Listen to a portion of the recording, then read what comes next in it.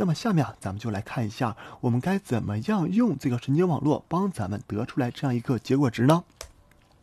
这里就是接下来咱们要做一个例子，这个例子里呢，我们要做这样一个事儿咱们可以先把就给大家先说一下要做什么事儿吧。这回呢，咱们要玩一个 AI 游戏，就是说这块有一个鸟，然后呢，这个鸟上面有一些柱子，下面有一些柱子吧，我要在这个柱子中间飞过去，不能碰到这个柱子，一旦碰到这些柱子，我们说它是一个障碍物，碰到它咱们就 game over 了。那么咱们要做的就是这样一件事儿，让这个 AI 自己学会怎么样去玩这样一个游戏。那我们想一想，就是说我首先来说，我要对图像先做一个处理吧。我们说要把这个图像还是按照咱们之前策略做成一个 state 一个 state 格式。那么在这里呢，我们认为一个 state 是由4帧图像所组成的，所以说我们首先在准备数据的时候我们是准备这样一个 batch 数据，就是一个80乘以80再乘以4的。一会儿呢，咱们在构造这个神经网络当中我们也是按照这样一种规则去进行一个构造的。然后呢，中间中间就是一些卷积和迟化操作吧。在这中间我们要对当前的输入进行很多个卷积和迟化操作，最后呢进行一个全连接的操作。这些跟一些传统神经网络来说没有什么太大的区别。我们看一下最终我们要一个输出值吧。也就是说，比如说当前我的一个小鸟是在这个位置，它的 state 是这样的。然后呢，我该执行一个什么样的操作？这个就相当于咱们在 Q table 里选择一个收益最大化的一个操作吧。那么对于这个任务来说呢，我们只有可能是2种操作，这个鸟要么往上飞，要么往下飞只有2种操作。所以说我最终的结果就是说，我想看一下它往上飞的一个收益和往下飞的一个收益分别是等于多少的，我把它输出来。往上收益飞比较大，我就往上飞；往下飞收益比较大呢，我就往下飞。所以说咱们最终的一个 Q value， 也就是最终的一个决策值，是由这样一个卷积神经网络所组成的。首先，我们先把数据做好这样一个 state 格式，然后呢，做好 state 格式之后我让这个神经网络去走一遍之后呢，它就会帮我学习到我是到底往上走还是往下走，能使得我的一个收益是最大化的。这个呢，就是咱们一会儿要实现的一个 DQN network， 它整体是长什么样子的。我们也可以看一下这个细节，这个细节其实跟咱们一会儿实现的稍微有一点区别。咱们要做的是一个80乘以80乘以4的。那么这个图是在那个蒂弗曼的他们最早在13年发布出来这一篇论文，一个最原始的一个 DQN network 是长什么样子的。一会儿呢，咱们就要基于这样一种设计思想，还是用这样一种卷积加全连接的方式来去做这样一件事儿。只不过说呢，我们要怎么做呢？我们是按照这样一种结构去做咱们的一个卷积神经网络。这里呢，把一些详细的参数都已经写出来了。一会儿咱们在构造这个模型的时候我们就用这些参数来进行一个构造就可以了。那这里咱们先要对这个图像进行一些初始化操作。我们想就是说，为了能够使得咱们更快速的做这件事儿，首先呢，我们要把这个 batch 就是这样一个 state 做出来吧。对于这个 state 来说呢，我们想一想，就是它是一个彩色图和它是一个灰度图，对于我最终的影响有影响吗？这个色彩好像对于我最终影响是没有什么影响的吧？因为我们只需要知道什么样的位置是可走的，什么样的位置是不可走的吧。对于这个任务来说，黑色的是咱们可走的，绿色的这个东西是咱们不可走的。所以说咱们这个色彩没有太多的含义，我们可以把这样的图呢，首先给它转换成一个灰度图。也就是说，咱们一会儿在做代码的时候，咱们第一步呢，要把所有的图都转换成一个灰度图。然后呢，为了咱们能跑这个卷积神经网络，因为在这个神经网络当中最后是有一些全连接层做预测的，所以说我们要把所有的一个图像大小保持它的一个大小是一致的。在这里呢，我们就给它进行了一个 resize， 所有的一个图像都是80乘以80这样一个大小的。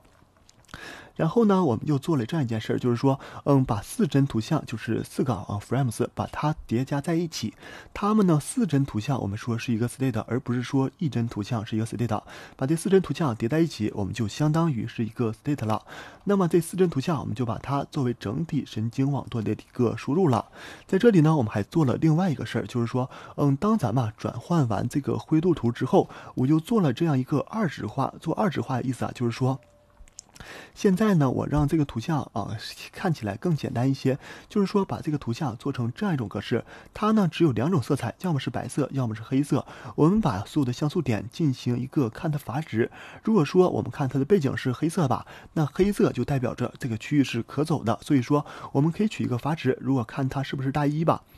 黑色来说，它的一个像素点是0吧。如果说当它的一个像素点它是小于1的，我们就让这个像素点的值是等于0它就是变成黑色，是说明咱们是可走的。如果说它像素点值大于1呢，大于1就不是这样一个可走的区域吧，我们就让它的值为255，它就为这样一个白色的。也就是说呢，一会儿咱们要对图像做稍微的一些预处理的工作。首先呢，我们要做这样一个灰度图，然后呢进行一个 resize， 再接下来我们还要做这样一个2质化，把所有的像素点给它进行一个2质化的区分。所有像素点要么是0，要么是255。0呢就代表着咱们可走的一个区域，255呢就代表着这样一个白色的，这样白色区域呢就代表着是一个障碍物，它是不可走的一个区域的。那接下来咱们要说一个问题，就是说在咱们强化学习当中有2个关键性的概念，叫做一个探索还是开发。说探索还是开发之前咱们先来说一下这个 Qtable。咱们想一下，咱们之前讲这个 Qtable 的时候，是不是说我做了这样一个事儿在这个 Qtable 当中每一次，比如说我在每一次我要进行迭代的时候，比如说当前一个状态是2，然后下一步怎么走下一步我们在 Qtable 当中去选一个最大值去走吧。那这相当于什么？这相当于是一个我们一个就是相当于是一个开发的操作。也就是说呢，每一步咱们都是相当于是找一个最好的方向去走。那么这个东西呢，每一次都是找一个最好的，下一次还是找一个最好的，然后在这个基础上进行一个更新的操作。但是呢，咱们想一想，现在咱们现在做的相当于什么？现在咱们做的相当于是一个贪心算法吧。也就是说，每一次呢，我们都要找当前最优的一个解。但是我们想一想，当前的一个最优解一定是一个全局的最优解吗？是不是说咱们现在陷入到了这样一种思路，每一次我都要按照当前最优去执行。我每一次，比如说在比如说我们就说这个状态吧。在这个3类状态下吧，在3类状态下，假设说每一次最优状态都是等于1，那是不是它每一次都会走到1，它不会走到3了？它根本都不知道它这个3每次都走到1，不会走到4它根本都不知道走到4之后会发生什么可能性吧？也就是说呢，咱们现在开发有一些相对的绝对，每一次都是按照这样贪心的选择走这样一个最优的解，而不是说咱们进行了一个探索。可能咱们每一次都是按1走，我并不知道怎么样4是什么样。但是呢，如果说我加上了一些探索，所谓探索的意思就是说，我现在虽然它的一个全局最优解是这个1，但是呢，我不按照这样一个1去走，我有些时候，这里咱们说是有些时候，而不是全部去进行探索。比如说咱们现在每次迭代的时候，它都会往1进行走，那么我进行一个随机的选择，我说我10%的可能性会进行一个探索，我可能就不走这个1了，而是在1和4里边随机的去选一个，这样呢，我就有可能走到了4，然后走到4之后，没准我就发现4它通过一次计算完之后4竟然比1它一个最终的一个全局收益还要高，那是不是以后我就要考虑4这个东西了？那么这里就给大家说了这样一个事儿，咱们有一个探索，还有一个开发。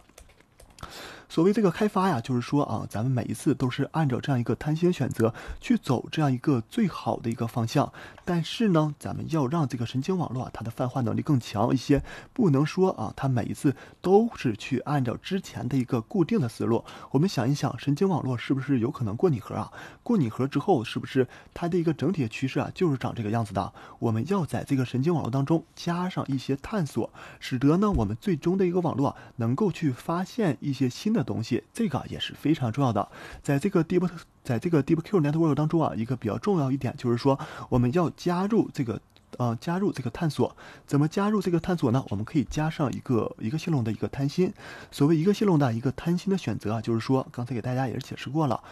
再比如说我们一个3状态，我们要选正常是都会选1，然后呢，我们指定一个概率值，就是说，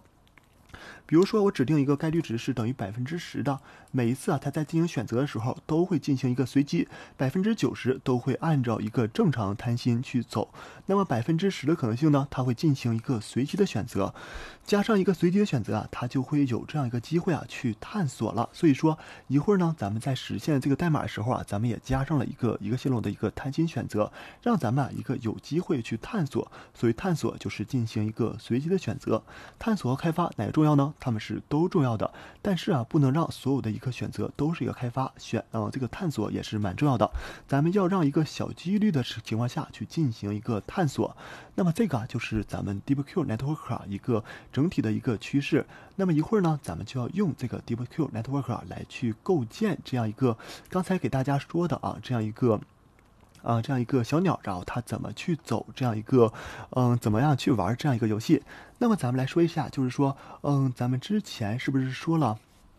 咱们的一个就是那个备用方程在备用方程里边，咱们是不是要看一下当前阶段我执行了一个 action 之后，我后面只获得的一个即时奖励和后一个阶段获得的一个潜在奖励那在咱们这个神经网络当中咱们要写的这个 loss function 其实呢也是这样去计算的。一会儿等咱们实际写代码的时候咱们就边写边说一个整体的流程咱们是怎么样构建出来的。现在呢，给大家讲了一下这个 DQN Network 它的一些原理，以及呢咱们该怎么样构造它的一个模型。